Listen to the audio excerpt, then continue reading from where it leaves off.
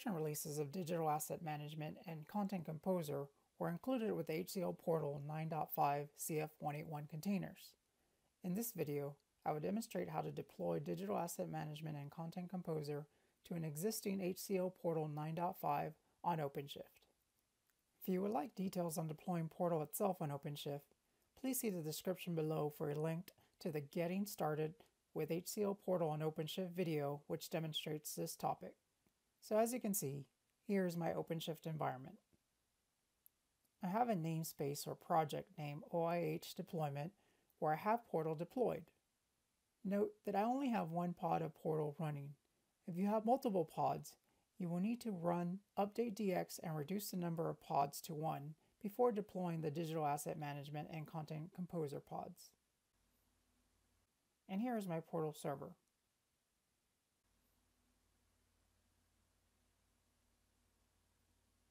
Currently running CF183. If I review the navigation menu and web content, I can confirm that I don't see the digital assets nor the Content Composer.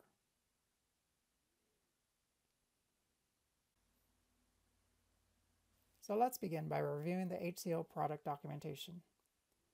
I can confirm that I meet the prerequisites of having Portal 9.5 CF181 or higher with Practitioner Studio already running. The next step is to upload the images to my private registry. On the HCL Software Portal, you can find the latest container releases under the HCL Portal 8.5, 9.0, 9.5 CFs directory.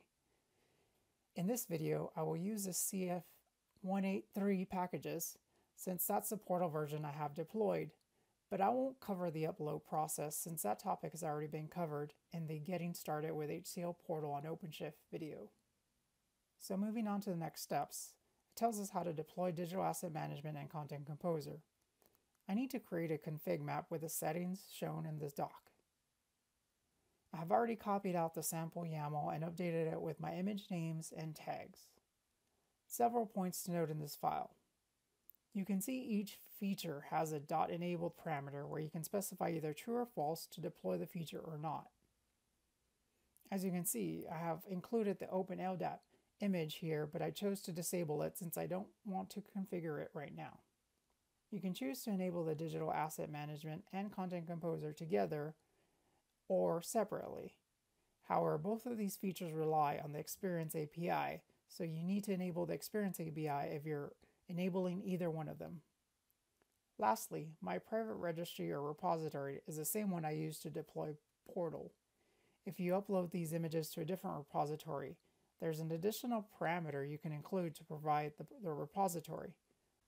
For example, for the Content Composer, you can include dx.deploy.contentui.repository. Please see the documentation for more details. Additionally, I've created a YAML file to create a volume for the Digital Asset Management. I'm using the same storage class I used for the WP profile volume of the Portal pod. The documentation also states that a self-provisioning volume is created for the HCL Digital Asset Management Library service. Okay, with the images uploaded and the YAML files created, I'm ready to deploy.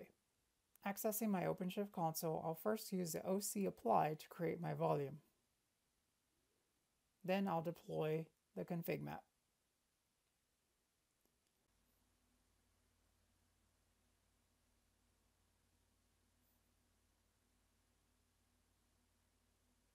Switching back to the Openshift web console, we can see additional pods are already being deployed and the Portal container is back into init mode. At this point, Portal is being configured to utilize the newly enabled features, Digital Asset Management and Content Composer. If I check my volumes, I can see the Digital Asset Management volume I created and the self-provision volumes are already bound.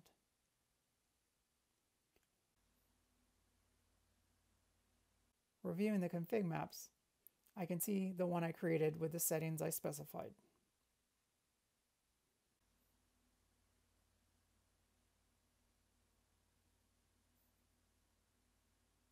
So at this point, I just need to wait for Portal to finish being configured and to start up. Okay, once Portal is back up and running and ready, I should be able to access Portal.